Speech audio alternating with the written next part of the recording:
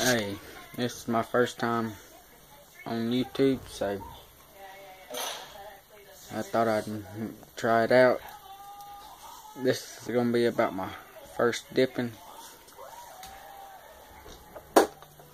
I used to do it behind my mama's back for like a long time. Me and my friend used to do it. And then I did it for about 2 years behind her back.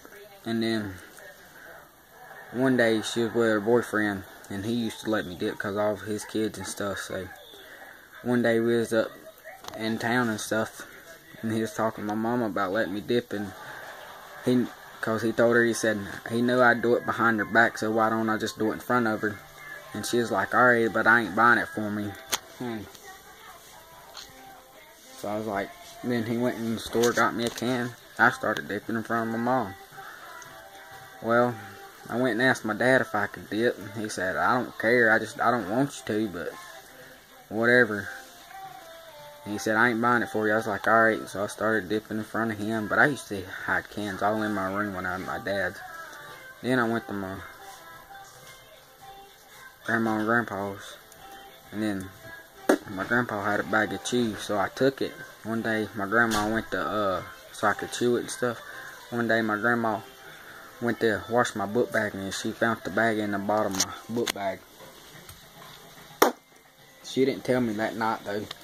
The next morning I woke up, she told me to come in there and talk to her. I was like, alright.